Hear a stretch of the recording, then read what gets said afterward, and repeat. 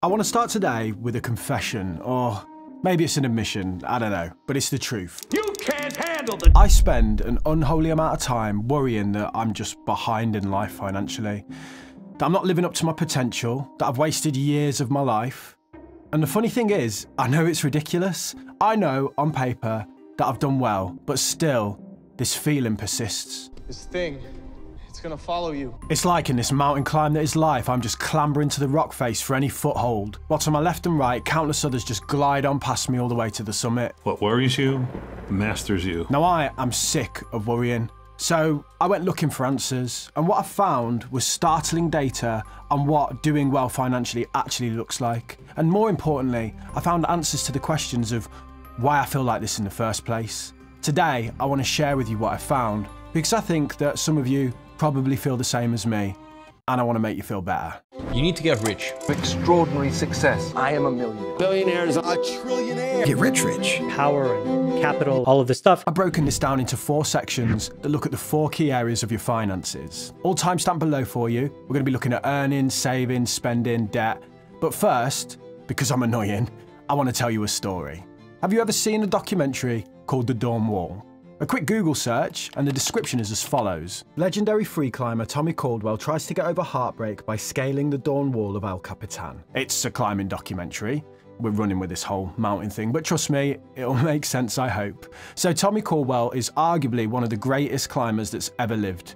But hold on a second. There's 2 of them up there. This guy right here, Kevin Georgeson. And while Google might not see Kevin, we do. Kevin's position on the rock face and the recognition he gets from Google are a perfect example of the same forces that cause us to feel crap about ourselves. We live in a world where the best get the glory, where second place is just the first loser, where the individual achievements of the exceptional are just held up for all to see, and so obsessed with extraordinary are we that Kevin, who is exceptional, doesn't even get a mention by Google because he just isn't quite as good as Tommy. Nothing highlights the gulfing skill between these 2 climbers more than pitch 15. You see, the Dawn Wall is made up of 32 pitches. Each pitch is the length of a rope, and pitch 15 is the hardest, thought to be impossible. This is a pipe dream, man. Come on. Tommy conquers this section with relative ease, but Kevin just can't. Each time he slips, over and over again. So the decision needs to be made. Does Kevin abandon his attempt to climb this face and just support his friend, the better climber, in achieving his goal? Now, we're going to come back to this story in a minute, but first of all, let's just recognise that both of these guys are exceptional. But next to the truly special Tommy, Kevin is starting to look and feel very average. Now, I'm not calling myself exceptional, but I guess it's similar to how I feel. Below average, especially compared to the exceptional. All these 20-something-year-old millionaires who are forced in my face every time I open a device. So let's start today by looking at what average really is, shall we? Our first section is called How Much I Earn. If we look at right now in today's world, the median income is estimated to be $9,733 a year. But there is huge variations in this figure. Around 1 billion people on the planet live on less than $2 a day, and around 2/5 of the planet live on less than $6 a day. But look, I get that you know that the UK or America are good places to live from an earnings perspective, and really comparing the Western world to the rest of the world isn't fair because of cost of living and stuff. So let's just zoom in a little bit. The average UK income is £27,756. Enjoy the money. I hope it makes you very happy. Now, we know that averages don't really mean much, but get this. There was a study done and they asked Brits earning between 80 and 100k what they felt about their income, and 60% of them said they felt that it was probably about average. Now, you might laugh, but it kind of reminds me of this party I was at once. It was a nice party. I pull into the drive and there's just a fleet of supercars. We're talking Ferraris, Lambos, and this powder blue Bentley which stood out to me because it was powder blue and because the owner was getting out of it, some 6-foot chiseled slab of a man with his beautiful partner. I'm like, right, I'm gonna need a good backstory here. Okay, I invented Post-its. Fast forward to later in the night and I get chatting to the guy with the Bentley. It's that 2 AM kitchen chat kind of vibe, so it gets a little bit heavy. And the guy starts talking to me about the fact that he feels insecure at this party. I always feel like I'm the poorest millionaire in the room. I mean, clearly he's intimidated by my bulletproof Post-it note backstory. I remain composed, but internally, that sentence rocked my world. This guy was honestly close to tears.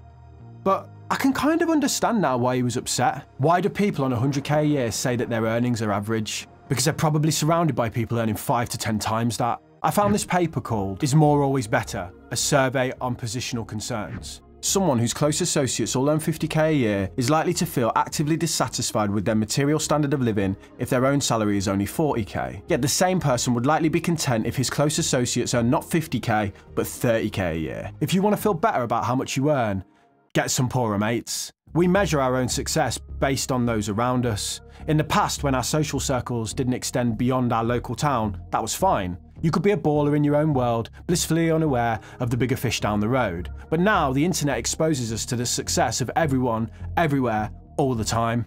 The most successful anomalies are there for us all to see. And the fact is, from a global perspective, you're probably one of the highest earning people on the planet. Most of us will easily spend more on a coffee than a lot of people earn in a day. If we bring this back to the mountain, I'm gonna keep bringing it back to the mountain. This is you. Way up there on the mountain while most of the world just look up at you. But then we zoom out and we see this guy. And now you look bang average, don't you? Comparing our earnings to the 0.01% of the 1% is like comparing your Johnson to the guys on P-Hub. It's only gonna make you feel small. And like they say, it ain't the size of the boat, it's the motion in the ocean. It's not what you've got, it's what you do with it. Which brings us nicely onto our next section. How much do I keep? Maybe it's the rise in the FIRE movement that makes us all feel like if we're not saving 80% of our income on a monthly basis, we're somehow a joke. What a sad little life. But what is the reality of it? How much are people in the UK actually tucking away of their income on a monthly basis? The answer is not very much. 15% of people in the UK have no savings at all, while 1 in 3 people have less than 1,500 put away. 40% of people don't have enough money put away to support themselves for a month in the absence of work. They lose their job, which, let's face it, is more likely now than it was before due to recession, and 1 month later, they're insolvent. Just do me a favour, right? Next time you see a work colleague with a Range Rover and a 400 quid pair of trainers, don't say, why can they afford that? What am I doing wrong? Understand, the answer is nothing. They're just likely part of the 40% of people in this country that blow every penny they earn. And the mad thing is, right, this extends to all income categories. Almost half of Americans earning more than 100k a year are paycheck to paycheck. If you're interested in the raw figures, here are the average savings by age for each age group in the UK. But these averages are heavily inflated by a few super rich people in each age group. I mean, Phil Foden, the footballer, he gets paid 200k a week and he sits right here in this category. The truth of it is that global saving rates are just not that impressive. In the UK, it sits at an average of about 5% on a monthly basis. In America, it's even lower than that. Cost of living, housing costs, shrinking real incomes, and a rise in ownership of luxury goods amongst the middle classes are all contributing factors. Many can't save, they just simply don't have the money, but many can and they choose not to. So if you're watching this and you save above 5% of your income on a monthly basis, you're doing better than most. Now, we just spoke about spending, didn't we? And that brings us on to our next section, how much I spend. Now, I want to tread very carefully here because there are many people in the UK and across the world that at the moment are borrowing to keep the lights on out of necessity. And I don't want to sit here and be like, oh, stop buying trainers and you can save some cash. There's plenty of people in the world that that does apply to, but I also just want to recognise that life is a struggle for many out there. And these figures kind of highlight that. The latest data I found in a documentary from Channel 4, which I've linked below, says that 1/4 of all Brits are currently borrowing money in order to pay for food and energy. But I also found a separate study that suggests 1/3 of homes in the UK live above their means, meaning that more goes out than comes in. But that data also includes people that have a lot of savings and investments, so it might be a little bit misleading. So let's first of all just look at the average household budget here in the UK. Obviously these figures are a best guess, but this Nimblefins article provided a great breakdown. They have everything on here. I'm not going to go through it all. Here's a quick snapshot of the main costs on screen for you if you want to pause, but I've linked it below so you can have a look. But the headline is that they estimate that the average UK household consisting of 2.4 people spend £671 per week or £2,907 a month to cover living costs.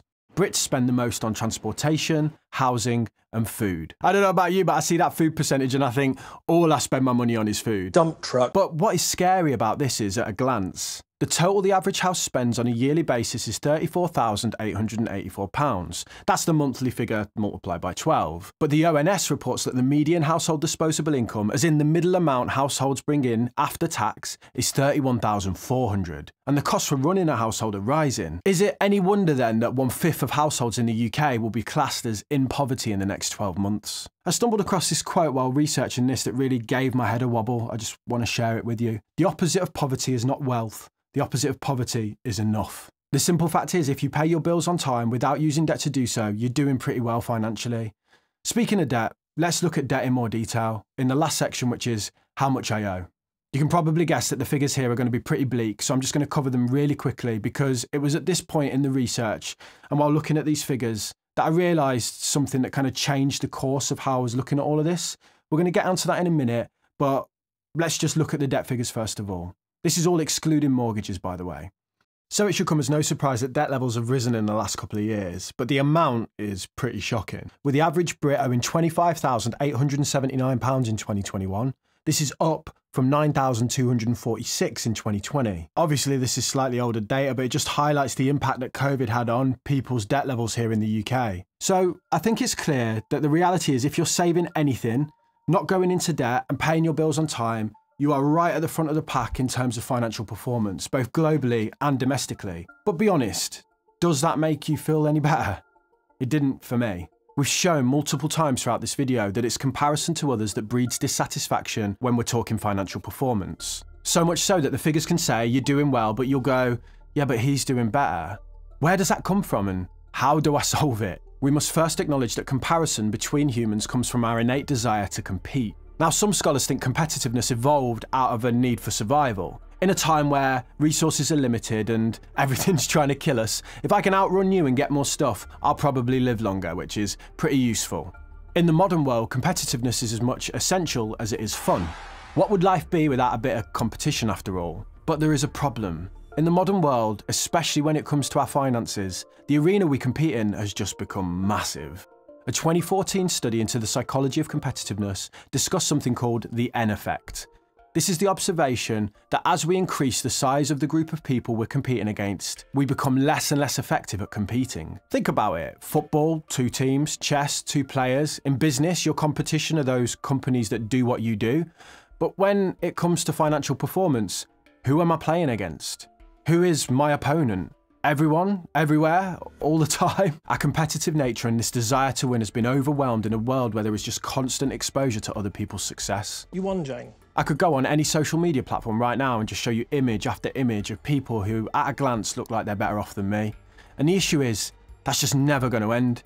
I could buy a powder blue Bentley and still feel like the poorest millionaire in the room. Because if my goal is just to be rich versus who? Elon Musk? One last study before we tie all this together. This one's by Sander van der Linden. So he wondered if he could use competitiveness to get people to save energy. They did a study at a university where they said the frat house that reduces their energy consumption the most wins.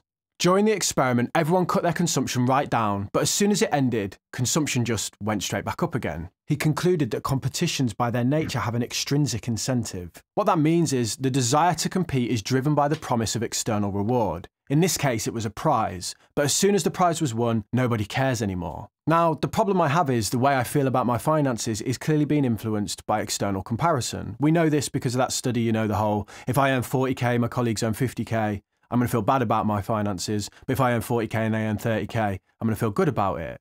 That's extrinsic in its nature. Now, the issue is though, what is the reward here? To be the richest guy in the room? To be successful? I don't know. And what sort of problem do we think that generates in terms of motivation?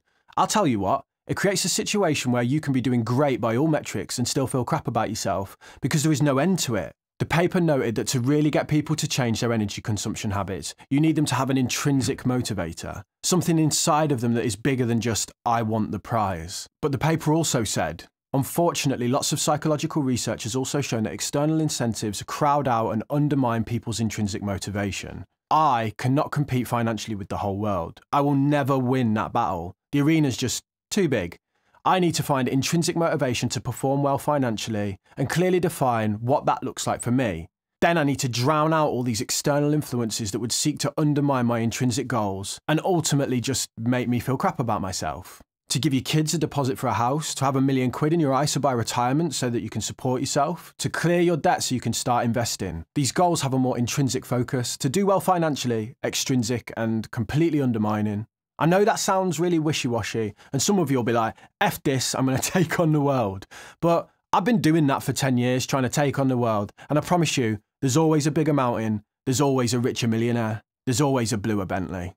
And when your goal is that poorly defined, it just becomes massive. It becomes too big. And as studies have shown us, you actually then become a less effective competitor because of that. Which brings us back one last time to the hero of our story, Kevin, who under the extrinsic weight of the world watching him attempt pitch 15 and the massive task of catching back up to Tommy, who is well ahead of him now, has spent the last 3 days failing. And now it's time to give up. Throw in the towel and support Tommy to the top. Tommy cannot afford to sit there waiting anymore. For him, he just needs to push on. You had your chance. You weren't good enough. Kevin now embraces his job in assisting Tommy in climbing to the top, something that has never been done before. Kevin is supporting his friend in achieving greatness as Tommy inches closer and closer to his goal. But a few days later, after completing the hardest sections of climb, Tommy says something to Kevin. I don't care how long it takes for you to get through pitch 15. This isn't a competition. This isn't even about the goal of climbing the dorm wall. This is a story about two friends doing something incredible together. Because I can't imagine a worse outcome than doing this alone. Tommy in that moment removed that extrinsic pressure on Kevin, this massive goal of climbing an impossible mountain while the world watches, and instead just made it about them two. He even threw his phone off the mountain to cut out all the outside world and the external forces that were undermining Kevin's confidence. The media circus. I think he didn't drop it. He threw it off. The sun rises on the 16th day. The world still looks up from below, but it's just Kevin and Tommy on that mountain. I couldn't imagine what he must have been going through at that moment. Kevin reaches to the point where he has fallen countless times before. His friend Tommy sits in the tent belaying the rope to him. A stretch, a foot. Kevin delicately positions his fingers gripping to the rock, inching his way towards the end of the line in what can only be described as a dance on a tightrope hundreds of feet in the air. And with a click, he does it. Yes, Kevin. Can I just say, I love Tommy. What a friend he is, to take a chance at sacrificing his own goal so his mate could join him at the top. But if you think about it, it was this action from Tommy that released the pressure on Kevin. I don't think it's a coincidence that when Kevin was trying to keep up with Tommy, when he was competing and putting that pressure on himself, he spent days just failing. Once that was gone, he nailed it first time. Maybe I can learn from that. After all, I'm not racing anyone but myself. So, how did this story end? Well, after completing pitch 15, Kevin dominated that mountain. He's not going to give up.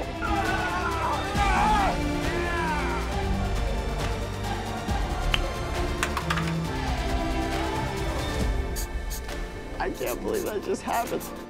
He did it. Freaking guy actually did this thing. Tommy, he was made for something like this.